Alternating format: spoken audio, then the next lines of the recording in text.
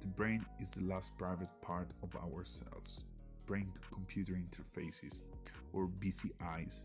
BCIs are technologies developed since the 70s and range from non-invasive that can be wearable, such as helmets or glasses, partially invasive to invasive, basically electrodes in the brain.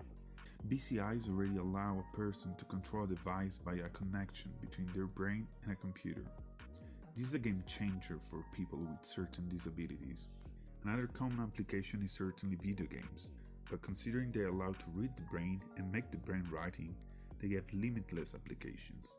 In the realm of speculation, they could lead us to cybernetic brains having access to all of the internet's databases, mind uploading and downloading, and even telepathy.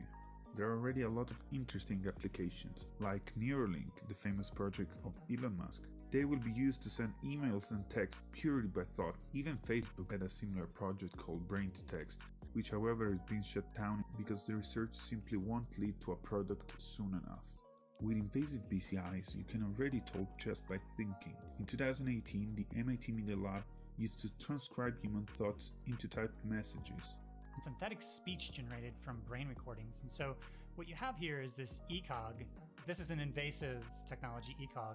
And the ECOG is listening to what you're thinking, and then it's translating that into how you would speak. But it's essentially able to decode what you're thinking. The proof that you are seeking is not available in books. The proof that you are seeking is not available in books. Imagine also military applications. Can control drones that in a war can be used for other devices, for what is called telepresence. There are also so many potential applications and surveillance application already used nowadays. In China, governments is already deploying brain-reading technology to detect changes in emotional states in employees on the production line, the military, and even high-speed train drivers. These devices can alert if something goes wrong. So these are going to be used worldwide. Cabs that track fatigue in lorry drivers have been used on mine sites in Australia. Companies in Chile, Peru, Argentina, and Brazil are considering the use of smart cups to measure fatigue and prevent workplace injuries.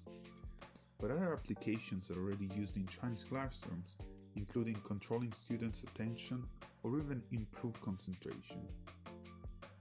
Under the umbrella term of neurotechnologies, there is also brain stimulation, which delivers targeted electrical pulses to the brain and is used to treat cognitive disorders.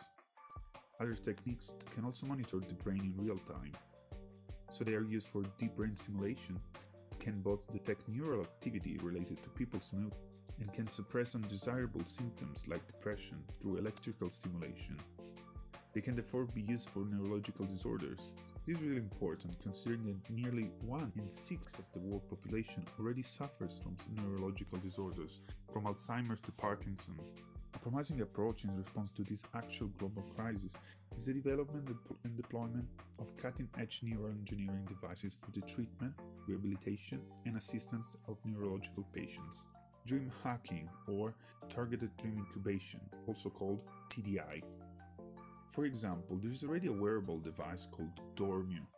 It pairs 3 sleep sensors with a computer or smartphone to prompt users to think about a specific topic. Determining that they have been asleep for a predetermined period of time, the technology awakens them with a slight sound and records their verbal dream report. Stories produced by participants after sleep with incubated dreams were significantly more creative. The potential is very intriguing.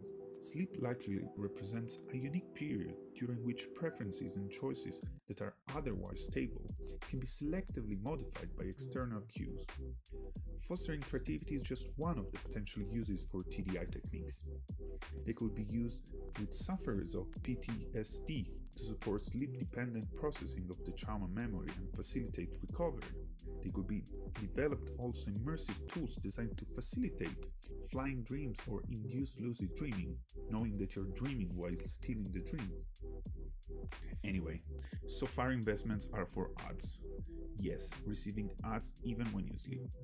There is a lack of evidence this works, but it is a national field of study, so we could expect serious improvements. Tech giants such as Amazon, Apple, and Google all have developed smart devices designed to monitor people's sleep. While these technologies and the data they collect are ostensibly geared to improve people's sleep, it is not hard to envision a world in which our phones and smart speakers, now widely present in our bedrooms, become instruments of overnight advertising or data collection. A group of more than 40 sleep and dream researchers from the scientific community recently co-signed a document rejecting dream advertising campaigns, while others have drafted a dream engineering ethic to foster discussions on the implications of this emerging field of research and the ethical consideration that should guide us.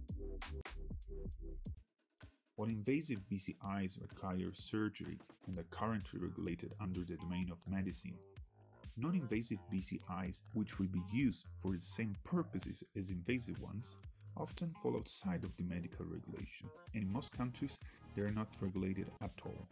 It is evident a potential use for surveillance, manipulation, and security risks from governments, corporations, and even neurocriminals. These may literally hack the brain and abuse of the user by disrupting or terminating function in their devices without the user's permission or consent. Existing human rights treaties cannot offer the robust and comprehensive human rights protection that a neurotechnological world requires. In 2017, a young European bioethicist, Marcello Ienca, proposed a new class of legal rights, Neuro-rights, the freedom to decide who is allowed to monitor, read, or alter your brain. Our current notion of privacy, in fact, may be useless in the face of such deep intrusion. Devices like these may generate data from user brain activity. Where and how the data is stored is hard to track and even harder to control. Now, Chile is redrafting its constitution, dissociating it from the Pinochet surveillance regime. So legislators are using this opportunity to address the need for closer protection of people's rights from the unknown threats posed by neurotechnology. In September 2021, Chilean lawmakers approved a constitutional amendment to ensuring mental integrity is a right of all citizens. It includes an innovative interpretation of mental privacy. That is, the control over access to our neural data and to the information about our mental processes and states that can be obtained by analyzing it. Rather than prescribing it in broad terms, it proposes to treat neural data as a special kind of information. The bill therefore states that neural data must be legally considered as organic tissue. By treating neural data as an organ, the law prohibits Chileans from being compelled to give up brain data and, crucially, its collection will require explicit opt-in authorization. Another implication of this legal analogy is that brain data cannot be sold. It can only be donated for altruistic purposes. The buying and selling of brain data is prohibited, regardless of consent.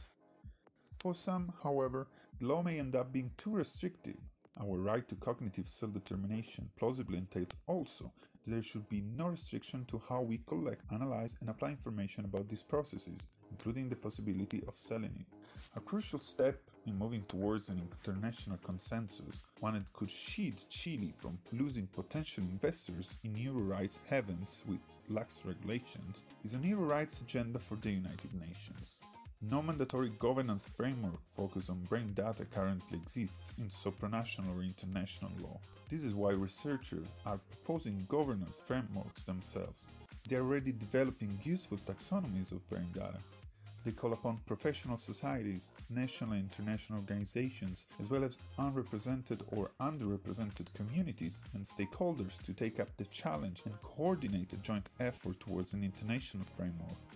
These governance frameworks should be able to tackle emerging issues from inadequate informed consent to the possibility for malicious exploitations of brain data, combining human rights, binding laws, ethics, and innovation at the international level. We entered a new era, an era where intrusions inside our minds is a real threat, a new territory that capitalism, the state, and malicious actors want to colonize. This is a new battlefield for human rights. Probably mind reading what happened anytime soon, and at least not in the way many imagine. The brain is just too complex.